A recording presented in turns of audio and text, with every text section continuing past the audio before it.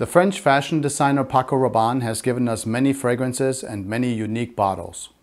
Everything from trophies to golden nuggets to Zippo lighters or Zippo styled flacons, all the way up to fragrances that look to me like space guns.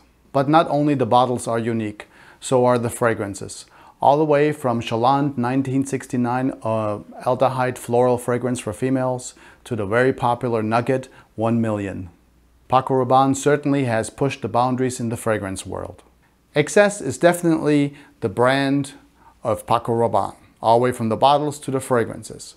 So in this video I will be going over a fragrance called Excess from its original launch in 1994 and then a relaunch in 2018. And we'll be comparing those two and see what has changed or whether they're still the same. Stay tuned if you want to know more.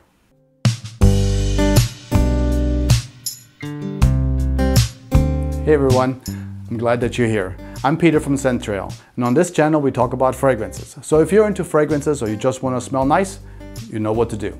Appreciate it, and now let's move right on to our fragrances. Many fragrance enthusiasts say that Excess by PACO Rabanne, the original, smells a lot like Creed Himalaya from 2002. I did a comparison of Himalaya and Excess in a previous video. If you're interested in seeing that comparison, I will leave it in the cards for you. And one more little thing before we get going. I'm not in my studio. I am in Florida, down by Miami. That's why you see a different backdrop, but I'll be in the studio soon again. We'll be here for about a week, and I just thought I'd shoot a video for you guys. Excess from the 90s is a fresh, or is described as a fresh aromatic with citrus accords. The fragrance is a green herbal with the following notes. Now I will put the notes up and I will leave them there for a little while so we can compare the notes to the new launch from 2018.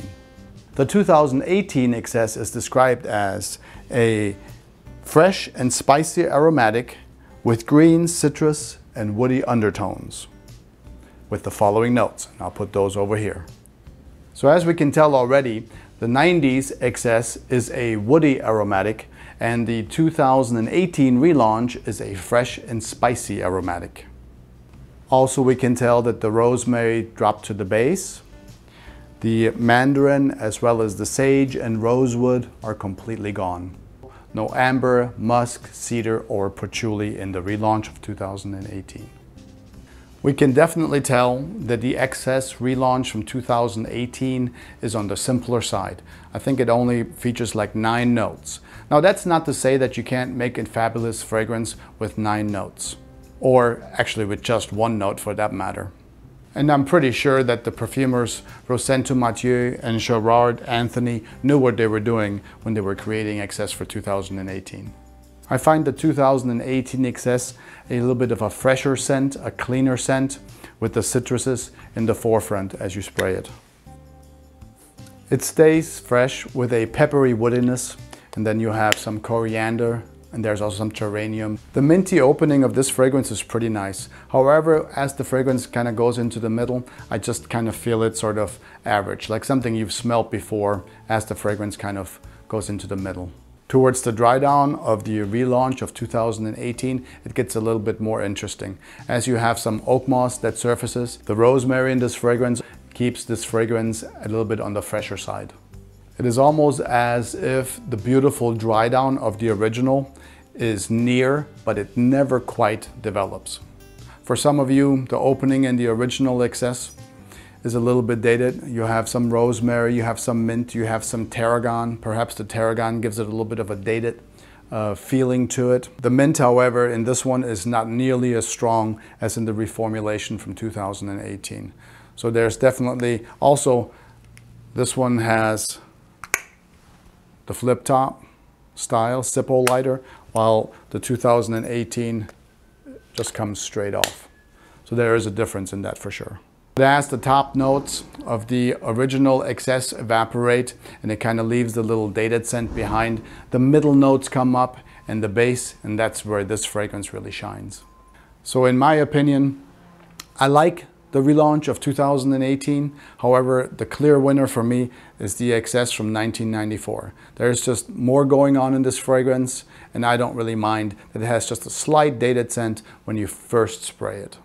It is definitely harder to find a 1994 or the older formulation of XS. Now, if you can't find it, don't be disappointed, because the 2018 is really well done and it smells very, very close to the original. It just, the dry down is not quite as intense and it is a little bit on the fresher side of a fragrance.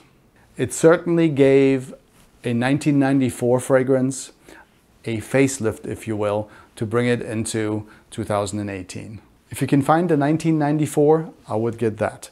That is my personal recommendation. The top notes fade off pretty quickly and it is a beautiful scent that has a really, really, really good dry down. If you can't, 2018 is just fine. You can get it at a really good price nowadays, and it's a clean, fresh, more modernized scent with a little bit of that original DNA. Both of them smell really nice. Until next time, I want you to take good care of yourself, always smell nice, and I will talk to you soon.